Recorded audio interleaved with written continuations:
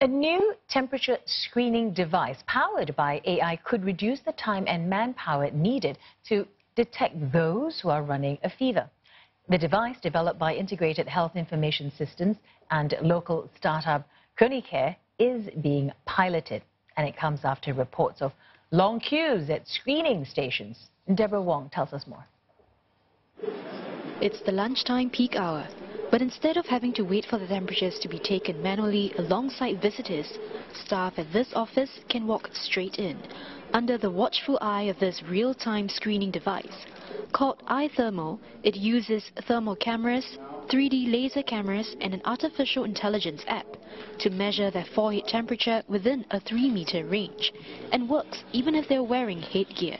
If anyone has a temperature of 37.3 degrees Celsius and above, this happens.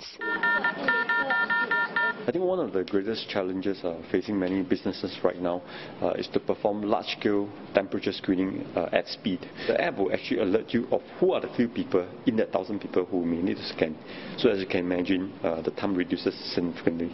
This also means fewer staff could be needed at screening stations. The device is lighter and less bulky than the thermal scanners typically found at airports. And at $1,000 a month to rent, IHIS says it's at least 10 times cheaper too. It's actually adapted from a wound scanner designed by local startup Chronicare.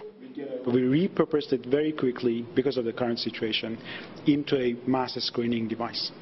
So to go through that, we had to understand the different sensor outputs and its behavior on taking human temperature at different ranges.